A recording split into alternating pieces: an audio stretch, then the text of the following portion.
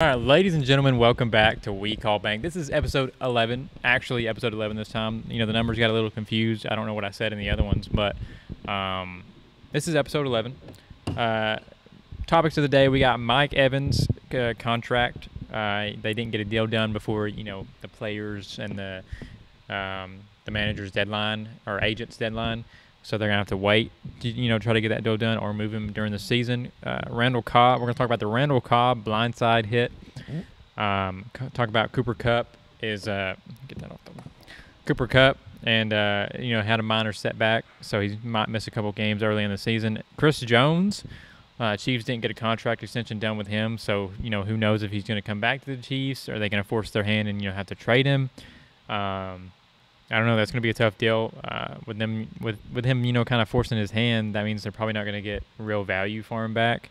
So, that's a top 3 interior lineman there that, you might have to let go for picks, So, that's going to suck. And then moving on to the NBA, Team USA, they're playing pretty good. They had a tough game against, I think it was Montenegro last night. I think they were down, and Anthony Edwards had to bring them back, and they ended up winning by like 10 or something. But apparently it was pretty close. I saw Anthony Edwards scored 17 in the second half.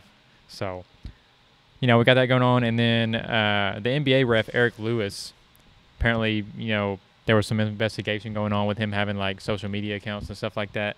And he just decided to retire. So that makes it a little what's the word for suspicious. People are saying, he had social media accounts and he was rigging the games, and, he helped Boston win multiple games. I think he was reffing when LeBron didn't get that call in the Celtics game in the regular season, which ended up forcing them to lose the game. Which, that's not the only reason they lost, but, that was kind of an important game for the Lakers. But, yeah, and then last but not least, we're going to talk about 2K. Got some people complaining about not being able to have a 99 dunk, 99 3, 99 ball handle, 99 defense, 99 99 speed, 99 7. People complaining, bro. They want to have a demigod. So, moving on, starting with the first topic, Mike Evans' contract. This goes along with, like, almost every player that's, like, not getting a contract. These are key pieces to the team. I do get the Bucks. I feel like the Bucks got a year. They got like a year or 2 years left of like being playoff contenders, and really might even be just this year. Like after this year, they might be in rough shape, and they're going to go back to mediocrity. But I feel like they needed to get a Mike Evans contract extension done. Chris Godwin tore his ACL 2 seasons ago, tried to come back last season. I think he ended up like getting coming back, but then getting some kind of injury again, and it took him out for a little bit longer. So, they still got Chris Godwin if Mike Evans goes. I just don't know if Chris Godwin is that number one receiver. I think he's playing good because he has Mike Evans, beside him. So, I think Mike Evans is still going to play. So, that's good for you. Baker's going to need him out there. So, at least he's not, being a diva about it and not showing up to, training camps and stuff like that. But, how do you think? What do you think's the outcome of this after the season? I guess. As far as their season goes, if they don't have Mike Evans, they're out of playoff contention. Honestly, that's your guy. That's your number one receiver. He's put up the stats to prove it. If you ain't got Mike Evans, you really ain't really got much of an offense. Let's be honest. There's no real key pieces at all on your offense. And then start bringing Douse a Red Bull. Why is that? You sound like you're like. You just like out of it, man. Bro, because I get off work and then I'm immediately tired. Man. All right. You don't gotta like bang your head against the desk, but like. All right. So this is football we talking about, man. We wait for the season. I get right off work and then I have to take a shower. Hurry up, and then it's the long way drive. I didn't even tell you about that, bro. And I'll tell you about that later, not on the pod. But that was the worst drive I've ever had in my entire life. No AC. Yeah. So, they got a strong defense, especially, their linebackers. But as far as their offense, they ain't got jack diddly do. All right. I hope the best for Baker. I think I said it last time. I like Baker. I liked him and his little antics in college, and I had high hopes for him. But, I mean, obviously he ain't proven much since. I don't know what's going to happen as far as the team if they don't pursue Mike Evans. If I was the team, that's another situation like we talked about. That's literally the person that you need to pay more than probably anyone else other than those linebackers. Literally, that's the person you need to pay on your offense. That's the person you need to focus on making happy. And then Chris Godwin might be your second person, honestly, because I mean, you really have no other key stars as far as offensive wise throughout the whole. I mean, maybe your linemen. I don't know. I didn't pay much attention to their line whenever they have played. One of the best tackles in the league. Yeah, but I didn't pay much attention to the linemen whenever I did watch some of the Bucs games last year. But I don't know. As far as stars, that's your only star on offense. So pay that man. Figure out something to keep him happy. Unless you want to give him away for picks. I mean, if you want to give him away for picks and go ahead and start branding up on your future, go ahead and do it. Yeah, bro. I mean, they might as well. Yeah. I mean, like I said, they probably got a year of being competitive, and then after this year, I kind of see them falling off. But moving on, Randall Cobb hit. So I'm sure most NFL fans have seen this hit by now. They talked about it on Undisputed the other day. So pretty much, Aaron dropped back. He threw it to the tight end, kind of on like a shallow cross, I believe. And tight end was bringing it up the field. He had somebody chasing him, a safety or something, or a linebacker. And Randall Cobb comes from the opposite side of the field and just lowers his shoulder and drills the guy. Never saw him coming. And there was really just no need for that kind of block. I mean, the dude don't even see you coming. He's not close enough to really make a tackle on the tight end yet. If you just double forearm, just give him a little shove or something, or even just put two hands on him, he's not getting to the tight end, and you could have knocked him over just by giving him a little shove. It was just a cheap shot. They went back in the huddle and they were kind of chuckling about it, and Aaron made a joke about, or Randall made a joke about Aaron having to pay the fine, I believe. But all in all, it was just a dirty hit. There was really no need for that. It was just unnecessary roughness. I mean, if I'm the NFL, I'd give him a game. I'd give him 2 games. I would suspend him. Like I said, with that angle, you really there was no reason to hit the guy like that. And he ended up getting injured. So, if it was me, I'm suspending him a game or 2. But that's just my opinion. I don't know what your opinion on it is, but that's my opinion. I mean, I wouldn't suspend him. I ain't gonna cap. I mean, I think it was ridiculous. There was no reason. I mean, I understand there might be some hype around some players getting around in preseason, but you're Randall Cobb, bro. You're not a rookie. You don't need the hype. Everybody knows you can ball a little bit. So I don't understand your whole point of doing that. It was just crazy in general. I wouldn't suspend him. But I would definitely fine him, and I would fine him a horrible, horrible fine, like $500,000. I'd fine him $500,000, just so that way, that puts that's preseason. Nobody goes hard in preseason, not a soul. If you go hit him that hard in the preseason game, then I'm giving you a game at least. You sit in a game no matter what, in my opinion. Because you just took him out for a game, so you're gonna get the same treatment. Yeah. I mean, you did, but I don't know. It's just. I'd definitely fine him as much as I possibly could. But as far as suspending him, it was a nasty hit. But at the same time, there are plenty of necessary roughness calls that don't get fined. So I couldn't. There's a difference when you see them coming though, and you get to sort of brace for it. The dude has no idea you're coming. Yeah, he didn't have no. So. Yeah. That's just my opinion on it. I think it was a cheap shot. But. Not really much to talk about on this next topic, but Cooper Kupp, coming back from, I think, an ACL tear last season, apparently gets I think it's a hamstring. Yeah, I think it was a hamstring injury. So he's, getting a little bit of a setback. They don't know when exactly he'll be back. All things considered, I'm excited to kind of watch the Rams this season. I hope they do bad so that Stetson gets to play. But, you had the stuff come out with Stafford apparently not being able to connect with his teammates in the locker room because they're so young, always being on their phones and stuff. His wife, apparently talked about it on her podcast. So, he's catching a lot of flack for that. But I like Matthew Stafford. He got his ring. I liked him before. He finally got, a chance to get a ring. He got his ring. So I feel like he's accomplished what he needs to accomplish, and I just don't see them really winning a ring. They don't have the team for it anymore. So, in my opinion, maybe you start Stafford a few games, you go 0-4, you throw Bennett in there, see what he can do. Let him learn from Stafford for a little bit. And, the kid's got some wheels.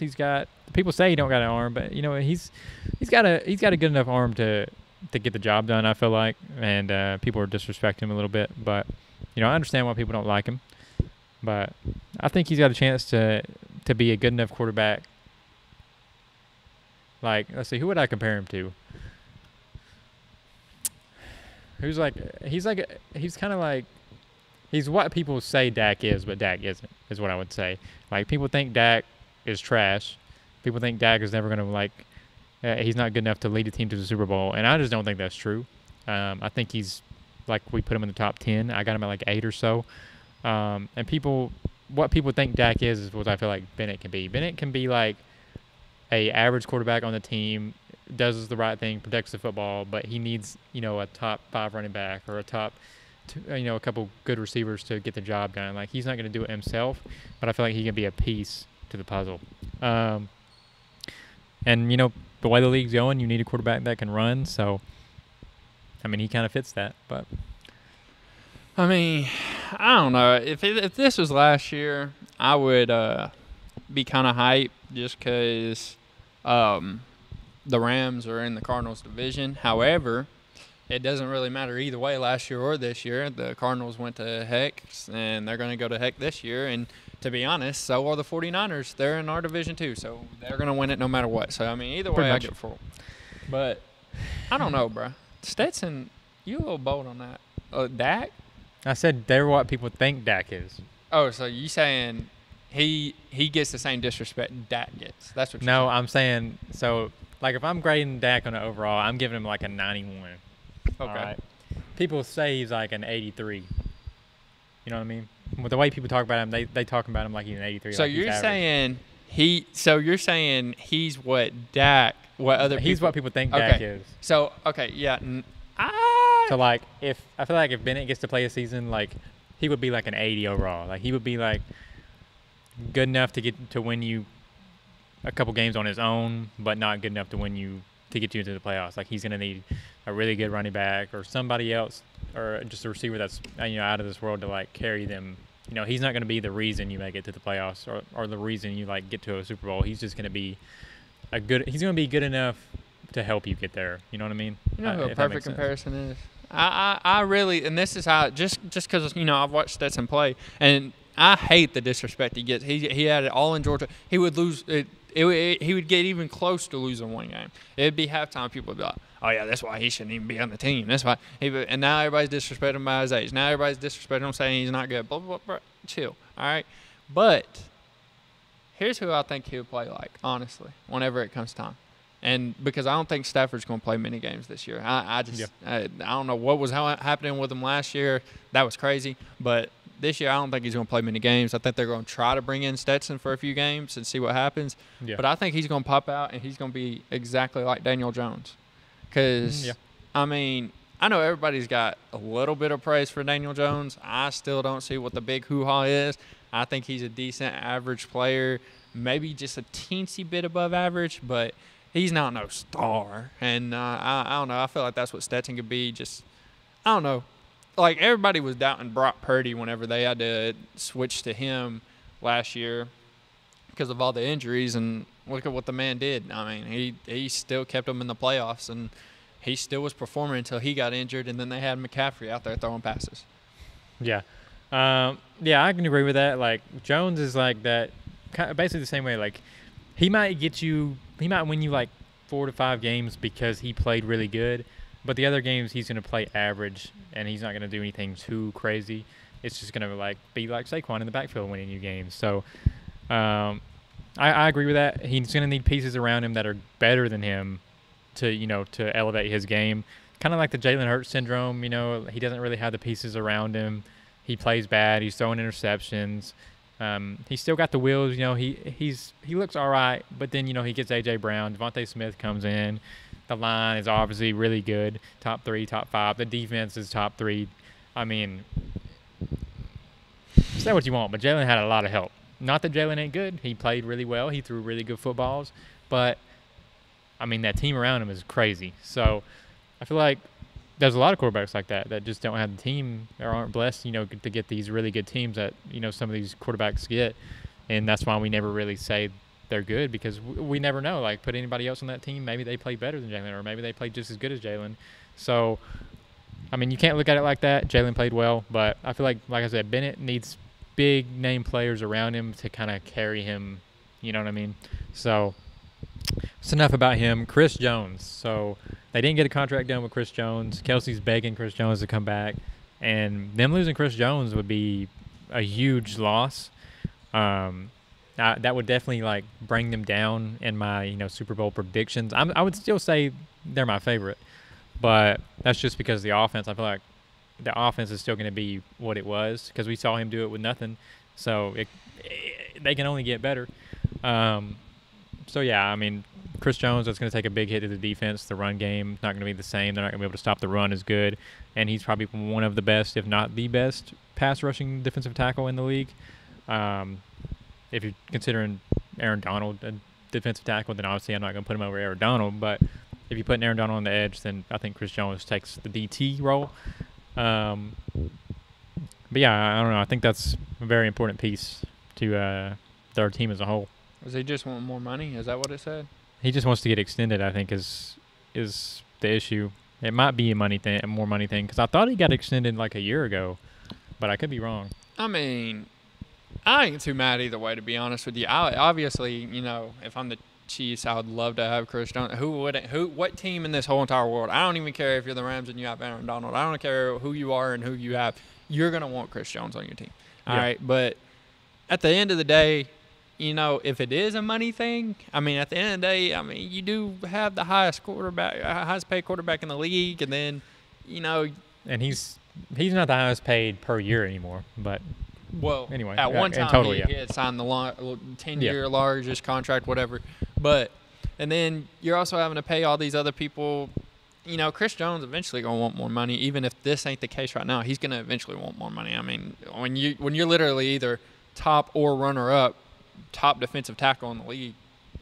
I mean, I'm not. I understand. Getting 2 chips is cool and all, but at the end of the day, that's cool. You already cemented your legacy, but you're still gonna want as much money as you possibly can get, because everybody's greedy. Everybody wants as much money as you can possibly get. Nobody's just gonna stay just balanced the whole time, because I mean, at the end of the day, Chris Jones could always go to somewhere like the 49ers. I mean, my God, that would be nasty. 31-ish, so he's theoretically hitting his regressing age or his regressing years. Mm-hmm. But I mean, still, you can't get a defensive tackle like that. Even if he's 35, he's probably still better than an average defensive tackle. So, Chris Jones, I think that's a really important piece for them. So we'll see how that plays out. I think he'll end up playing, even if they don't get a deal done when the season starts. I feel like he's the type of player to play anyway. But he's just trying to let them know that he feels a little disrespected in the money department, I guess. But I think that's it for the NFL. Moving on, we'll get through these really quick. NBA topics, there's not much to talk about. Team USA undefeated in open play. I don't know if that's exactly what it's called. They played the I guess you call them scrimmage games, and they won all those, and then they moved to pool play, which I think is they split the teams up into different pools, different sections, and they played the teams in that, and they're undefeated in that. Like I said, they had a close game the other day, and I know Anthony Edwards, for the caption that I saw was Anthony Edwards won the game. He had 17 of his points in the second half. So, I mean, I don't know if he won the game or he's the reason they were down in the first half. But, say what you want. Edwards is, being that alpha on the team. So, kudos to him. I mean, if you're looking at that team, I would probably say Edwards is probably that man on the team. And Steve Kerr seems to like him. So maybe, Anthony Edwards to the Warriors. But we'll see where that goes. And then you have the referee, Eric Lewis, who coached or reffed a lot of Boston games, apparently. Was a part of that one that LeBron ended up losing because he didn't get a foul, I'm pretty sure. So apparently, they think he has social media accounts and he's tweeting about, rigging games, or I don't know what. I don't really know what he's been tweeting on them. But more of the story is they think he has social media accounts and he's showing bias towards certain teams, things of that nature. So he ends up retiring, so that the league, stops the investigation. So that pretty much makes him look suspicious to everyone, and that kind of makes the finals. I'm pretty sure he was a ref in some of the finals games. So take that how you will. Not that the Celtics were in the finals, but either way, people think he was kind of favoring teams there, rigging the games. But I don't know if you have an opinion on those two topics. But I don't really watch the Olympics, to be honest. There's just too much. Not the Olympics, but go ahead. FIBA. FIBA World I Cup. don't watch FIBA either. I mean, I don't care nothing about that. I care about NBA. But the ref thing, I think it actually started out. I think what it was is he had someone dug up like an old picture of him, and it was him and his wife, and they had like a Boston or a Bucks shirt or something like that. And then that's where everything started. And it's like, I don't know. You're going to tell me that you don't think that every referee has a favorite team. Every referee, that's why they came into the profession, is because they like that sport, and they're going to have a favorite team. Yeah. NFL has favorite teams. College has everybody has a favorite team somewhere. I mean, that's just how it is, and nobody's impartial. Even judges aren't impartial.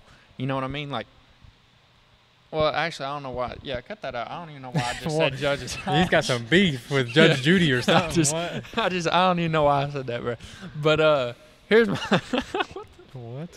But yeah, I don't know. I think here's the thing. They were just, I think, because you know how NBA is, and you know how every big organization like that is, they'll start prying into your social life. So it's just like, he already made his back. I mean, no matter what you do, if you're getting paid by the NBA itself, you got a bag. I mean, at the end of the day, you got a bag. So, I feel like he might have just been like, hey, bro, I don't feel like he was doing anything too corrupt. Because, I mean, at the end of the day, if he was, people would have already caught it by now. People would have been like, hey, this referee has missed like 7 calls that we need to pay attention to. You know what I mean? So it's just, I don't think he's doing anything crazy. I think he just doesn't like everybody getting on him about it, and then just like, all right, let's investigate this dude. No. Yeah, I really don't think he was. Like, sure, he might have like been a call here and there that you're playing, you're reffing your favorite team. You might like let it slide, but like saying he's just out here just rigging games, that's a little ridiculous. And he probably just doesn't really want the attention on him. He came there to be a ref. He didn't come there to be LeBron James, and he don't got an Instagram account. He out here trying to get followers and stuff like that. It's probably against, like, if you're a ref, you probably can't have a social media account. That's probably like in the rules of being a ref. Mm-hmm. But yeah, moving on. Last topic, 2K.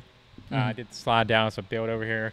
They're back. It's nasty. I would take down the 3 or I'd up if they're, like I said, they came out before like everything was leaking and said that stats matter more than badges now. So it's like, okay, if that's the case, then maybe it's going to be like you don't really need Hall of Fame badges. Like, they're going to make you really good. Like, if you make a really good shooter and you get all these badges, then it's going to make you really good at shooting. But you can make an all-around build like this and still be good. And I wouldn't doubt if it's going to be like last year. People run around with 6'9" shooting guards, which is probably going to be the case as long as they get like a good dunk and they get decent dribble moves. Even if they can't like speed boost like the smaller guards. Like, I'm sure, 80 ball handle, 75. There's people, the dribble guys are going to find something for these, lower rating builds that is just as good. Or, maybe not just as good as the people with really good ball handle, but good enough to play. And, I mean, if you're playing rec, you probably don't need that anyway. Like, you're just looking for an all-around build. You can play defense, you can shoot, you can drive. Like, you only got so much space to work with in rec anyway. So, it's not like you need a build that is going to be, like, getting crazy open. So I feel like in rec you're going to see a lot of this. Maybe not in park as much. In twos, you're definitely probably not going to see this. But in rec, I feel like that's probably a viable build. My thing is, and this is why I wanted to talk about it. That'll probably be like the 2 guard probably, and like the point guard might be like a short guard. But yeah, probably.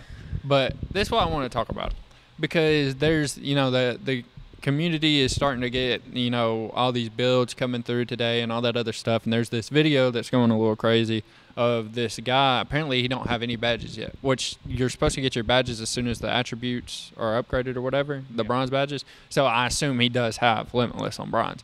But he shot like a nasty half court, greened it after like dribbling and all that. Yeah, it looked like he was low on stamina, and he was like dang near moving when he shot it. And I was like, I looked at it too, like, that should never go in. Yeah, that's crazy. But here's my thing. All right, now stay with me for a second. Here's my thing. He had, and it said he has a 99.3. Bro, if you have a 99.3, you're sacrificing something. Like, I don't care what you did. If you made a 99.3 in this game, like, or last year, you weren't good at anything else. You literally really weren't. Like, you were pretty much trash at everything else. Yeah, like, you might have get like a 70 layup and like a 75 perimeter defense maybe, but like you're gonna be slow. Like it's not good. It's not. Yeah, and if I'm in that situation, here's my thing. That means all I can do is shoot, and if it's all I can do, bro, me personally, how I feel like you should be pressing me from all the way at the other end of the court. I feel like I should be able to green full courts. If I have a 99.3 and I have all these badges and I can't do nothing else in the game, bro, I should be able to hit a full court anytime I want if somebody ain't. That's just how I feel about it. Hash mark should be like easy for you. I don't know if I would say like you hit half court, but like hash mark should be like Limitless Range Hall of Fame or something like. Oh yeah, that should be a layup. That should literally be a layup. Yeah, like you're so bad at everything else, that should be easy. Like, because if you're sacrificing so much for that, like, I need to be able to stand at the half court or a hash mark. That way, pulls the defense out and stuff like that. But yeah, I agree. My thing is though, is people don't like the fact that there are balanced builds in here like that. Here's the thing, and I understand 6'9s were in the game. Like, I was having fun on my builds, and then in 23. All of a sudden 6'9" point guards come out of the thing, and I can't use my 6'4" point guard anymore because I'm literally getting killed on defense. Even though I have my defense up, he's just blowing by me, or he's just stronger than me, and it's just all around messed up. So, and then on top of that, he's taller than me and still has decent stats. So I had to make it 6'9", and then I still have fun with it. But here's the thing, I can't be mad about people making balanced builds, and the only reason I say that is because, bro, we're paying $70 for this video game. Some people paying $100. I'm paying $150 for the video game. Then you're having to pay for upgrades on it. Like, people are paying $100. People are paying $200. I just feel like I don't care about nobody else. Bro, me personally, I'm spending over $250 on the game. If I'm spending $250 for a video game, I want what I want. Honestly, I feel like you spend $250 on just a video game, I should be able to have 99 everything and just go crazy. But, that ain't how it is. It does have to be just a little balanced. So, I don't know, dog. I should be able to make a 6'9" with 80 everything, honestly. If I'm spending that much on it, you have to spend, like last year, to get a player from, if you had just played him as a 60 overall the whole time, and you had the ability to upgrade him to 99. It'd be like 150. Yeah, 200 probably. You had to pay over $100 to do that, just to upgrade your build. Not even the game. You already bought the game, but $100 just to upgrade the build, and you had to grind for it too. You had to grind for after 85 or 86 or whatever. Yeah. So I don't know. I understand some people are like in the comments talking about, oh yeah, well you should know your role and you should play spot up. Bro, I don't care about my role. All right. I'm paying $250 for the video game. I want the ball in my hands every time if we're losing. That's how I feel about it. So I don't Maybe care some about people like sitting in the corner. I don't get it. I don't get people that like sitting in the corner in the park and letting their point guard dribble 24 seconds and then passing me the ball in the corner and you miss one shot and they on you. Like, come on now. I ain't even felt what the ball. I don't even know what the ball feels like. But I ain't finna do that. That's old me. That was. But yeah, like realistically, like $50 to get a build max should be like what it is. Like 50's. Yeah. 50's still a lot, but like I feel like $50 should be like, yeah, that should get you a build 99. 25. Easily. Now that I'm thinking about it, 25 is a nice, because honestly, $50. You got to think that's like a season pass basically for any other video game for the whole year. Like. I don't know how to describe it, but like, yeah, I get what you're saying. Yeah, like Call of Duty they used to have season pass for the DLCs, and you get all 4 packs. Yeah, it was like $20 or $25. Bro, you're telling me I got to pay $50? Not even $50. I got to pay over $100 for this. You basically got to pay $50 to play the game. after you already bought the game. You know what I mean? And my team's the same way. They made my team worse because now you can't even grind for the auction house. You got to grind and just. Yeah, I don't see how they're not lighting a fire on the HQ right now after that. I mean, not having an auction house in a mode like that is just like I feel like that just is. There shouldn't even be a question about it being in the game, but they're gonna start doing it for every game. They're gonna do it for Madden soon. I doubt it. They did it for Madden Mobile around Madden 2019.